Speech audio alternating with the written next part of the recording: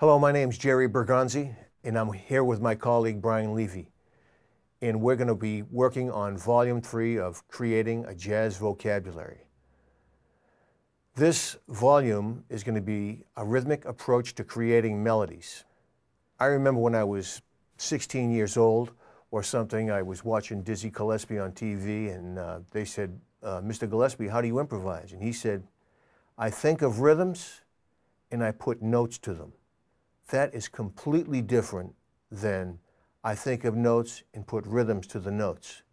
So rhythm is king. You think rhythmically. In this way, you can create some melodies, and they're not cliches. They're always in the present tense. So all these exercises that we're going to go through, which you can play along with and join us, and join Brian in demonstrating these sorts of things, or you can wait for the play along. All of these exercises are designed to help you get freer and freer rhythmically and with the bar lines, with the harmonic rhythm as well. So you know where you are in the tune. Some of these exercises will be notes per bar, how many notes you can play in a bar and improvising with that. Notes independent of bar lines.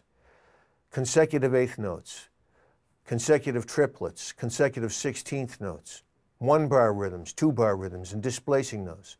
Also playing 3/4 rhythms, 5/4 and 7/4 against 4/4.